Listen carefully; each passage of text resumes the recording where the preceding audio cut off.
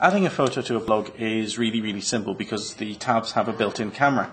If I go to press the home button and load up the camera app, then I can bring in Teddy and take a picture of him just using the big camera button. When it processes it, am I happy with that? Yes, I am. So now if I go back to home and go back to browser, that'll load up the blog again.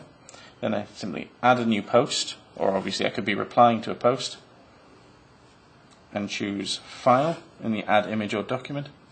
Go to Gallery,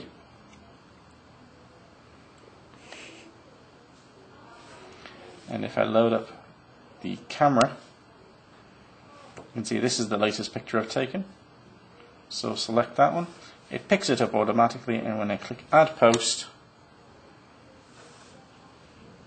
there you can see it's already loaded up the picture, and it's really very simple like that. But there is an even simpler way. If we go back to the blog, and I'll add another new post. This time I'm going to take the picture inside the post, so I've got to choose File, and I'm going to go to this camera app. Now this is called Camera here, but note that icon. I'll point out where you can get that later on, and I can take a picture.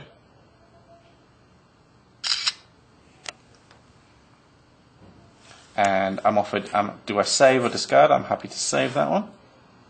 And that gets passed through to the blog, and when I click that post, it uploads the picture automatically for me as well. Now that is an app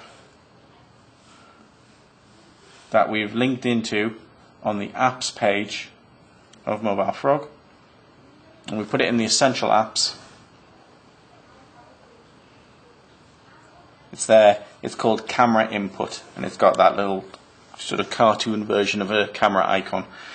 If you download that and install it on your tab, you won't ever see it, but it will be presented as an option when you go to use it with the blogs.